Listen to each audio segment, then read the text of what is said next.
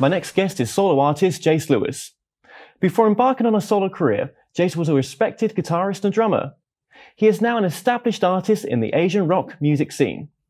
Jayce has also signed a deal with EMI Records after self-producing his music video, Icon.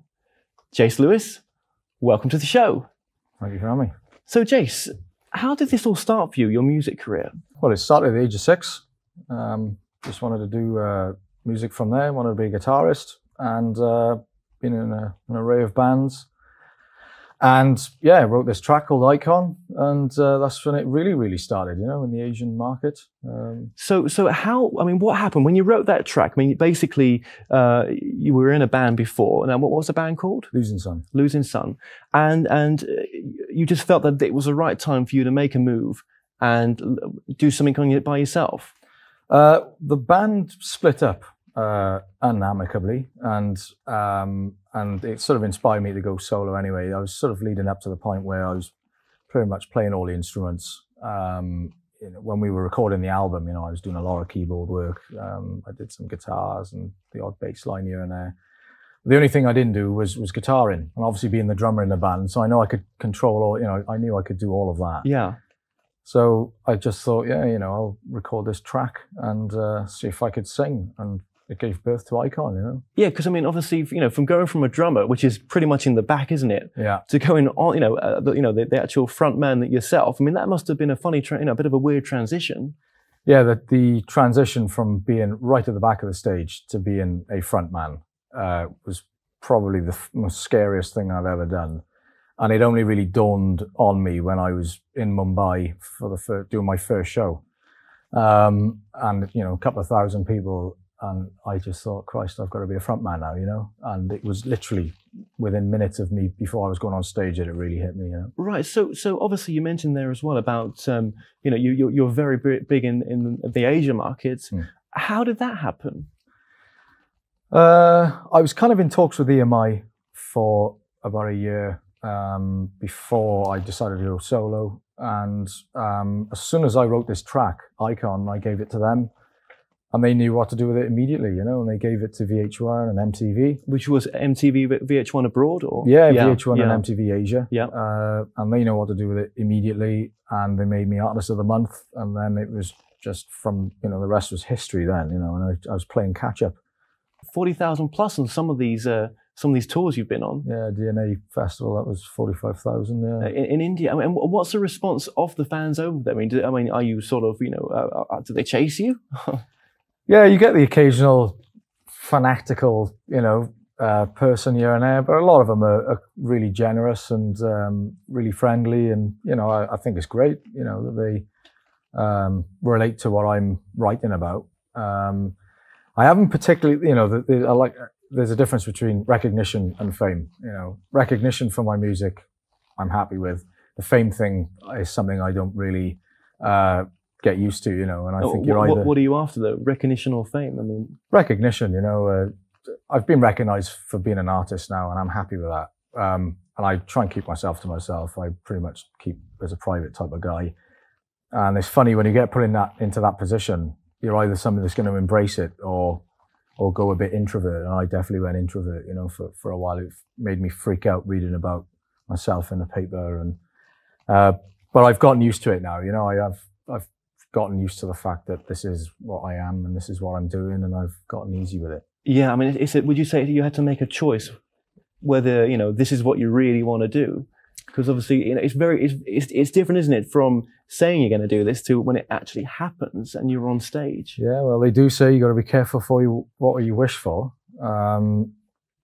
Yeah, I'm easy with it now. You know, it's part of the fabric of what I do in my daily life, and I'm cool with it. But yeah, that initial, I mean, to have been introduced to the world like that, especially, you know, like overseas, I didn't really know. I was leading a double life.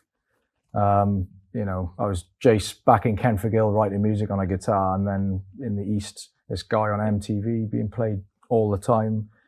And Facebook following was going up. Yeah. People asking if I was the real Jayce and stuff like that, and it was a bit strange. And arriving there was equally as weird. You know, you got people at airports wanting to talk to you and all of that.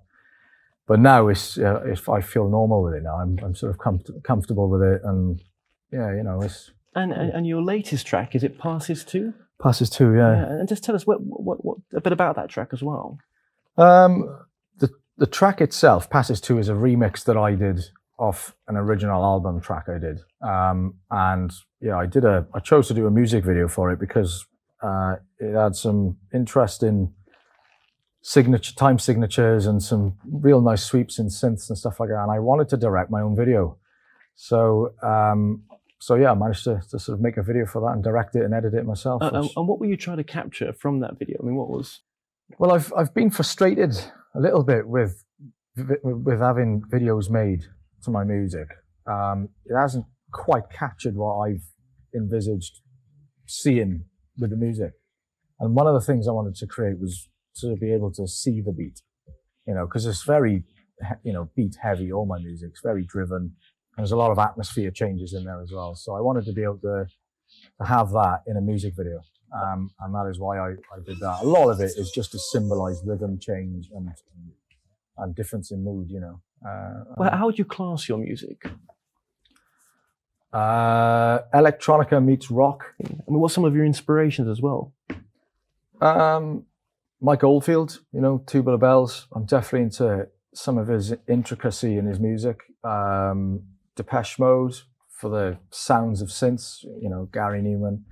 And yeah, very heavy rock music, you know, like Fear Factory and Metallica and stuff like that, just because of the energy of it all. Absolutely. And I think you put all that in one sort of drum and just come out with this chemical, you know, which is it's the magic of putting it all together. Well, there's more magic in your background as well, because I mean, you've got your main backer is David Prowse, isn't it? That's the right, Darth yeah. Vader actor. Now, just tell us how that came about.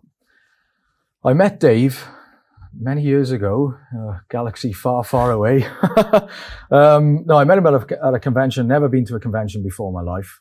I was given this black and white photocopied flyer on the street in Cardiff, and went to this convention and couldn't believe that there was the guy that was playing Darth Vader, you know. And obviously a lot of people, you say Darth Vader and the person that played it, and you'll come up with James Earl Jones. And there's always been this interest of the person who was Darth Vader, yeah, you know, and yeah, I wanted to meet the guy. So I queued up and shook his hand and we got talking about music.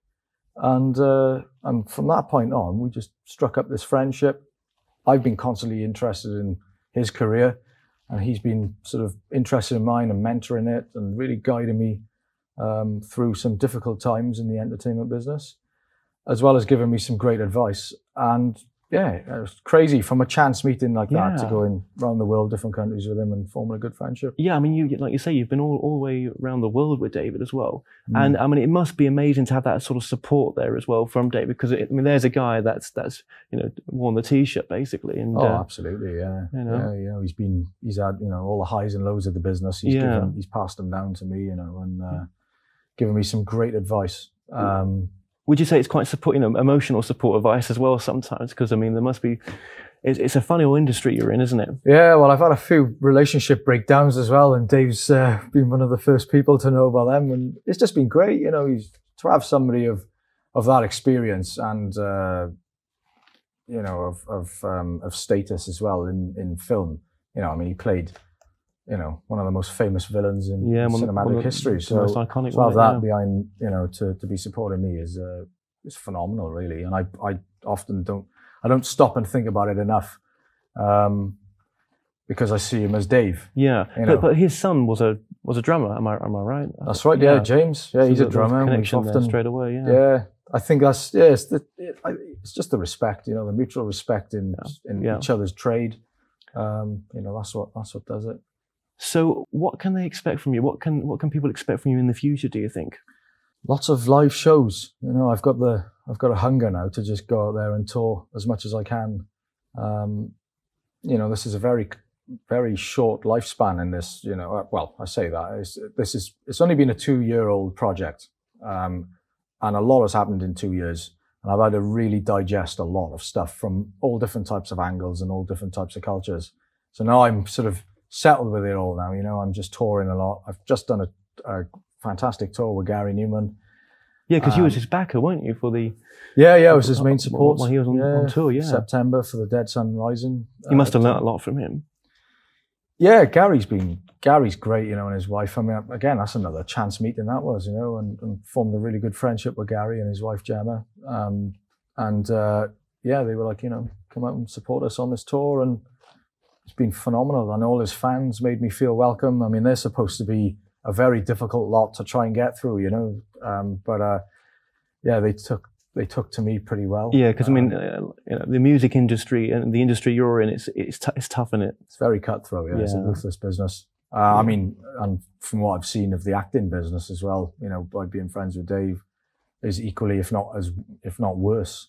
You know, it's quite a ruthless industry. Yeah. I mean, what advice would you have to, you know, bands that are trying to make it right now? You know, bands like yourself that are out there desperate to make it, watching this. Just ask what you're doing it for, really. You know, there's a lot of ego and all of that involved in this business, which is a difficult thing to deal with.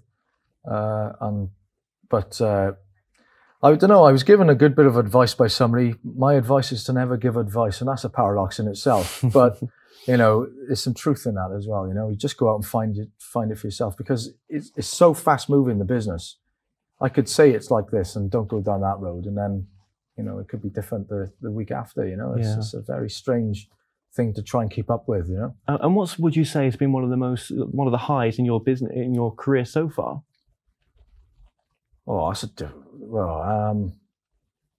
God, a high. Being on stage and performing. I did a show, and that was in supporting Gary Newman in Shepherd's Bush Empire. And although I've done these big shows overseas, so the 40,000 odd, you know, that was quite incredible. But in Shepherd's Bush Empire, it was sold out, and I actually stood. I haven't done this in any of the shows. I stood on the edge of the stage, and I just took a moment during one part of the song where I don't sing or do anything, and I just stood there and I just thought to myself, what am I looking at?